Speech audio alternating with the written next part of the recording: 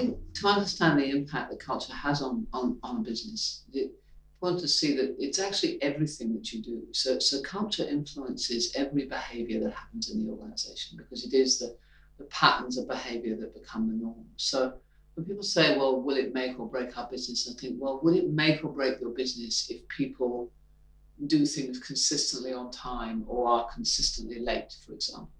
Or if people consistently listen carefully to the customer before and the market before they make choices around how they're going to design product, or if they just go off and design product based on what they think is best, or if people are able to come up with new and better way of doing things, or they prefer to stay things the way they are, where we've always done it. I mean, we could go on with a list that goes on and on and on, every one of which is going to impact performance. So it's harder, I think, for me to think about, well, what would it be about your business that would not be influenced by culture to the positive or the negative?